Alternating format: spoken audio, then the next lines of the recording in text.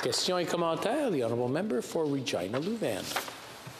Thank you, Mr. Speaker. I've had the honour of serving with the member for Sault Ste. Marie on the all-party Steel Caucus. As I think we all understand in this House, the legislation we're debating today removes the moratorium which would allow the government to bring in safeguard measures. I'm wondering if he could provide some reassurance that the government's intention is actually to bring in those safeguards in order to protect Canada's steel industry and steel workers from unfair competition from offshore steel often produced in violation of internationally recognized labor and environmental standards. Member for Sault Ste. Marie. Thank you very much, and I really appreciate the members' contributions to the All-Party Steel Caucus. We've had a number of face-to-face meetings and many teleconferences, over the past year as we've been updating on the various actions that this government has been taking in relation to protecting steel workers. And, part of what the member was talking about, Mr. Speaker, was about the environment. And we know that Canadian steel is better for the environment.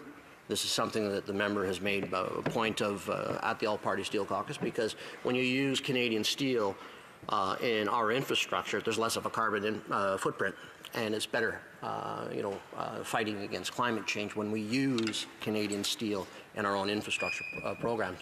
To your question through the Speaker is, quite frankly, we were quick to act in putting safeguards on 7 particular products last year. The CITT came out with a ruling supporting 2 of them. There are 5 left. What, in my opinion, the legislation does is it creates, and that's why it needs to be passed expeditiously, if there are surges that the CITT did not indicate were there, if they occur, it allows the government to move expeditiously to fortify and to stop any surge that may or may not occur. So that's why it's critical. It's a tool in the toolbox that you have to have just in case. Thank you, Mr. Speaker.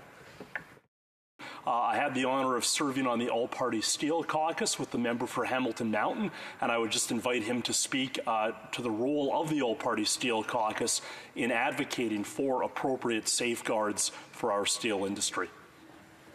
Well, member for Hamilton Mountain, in 45 seconds or less, please. I'll try to do my best. It's a very interesting committee that we have.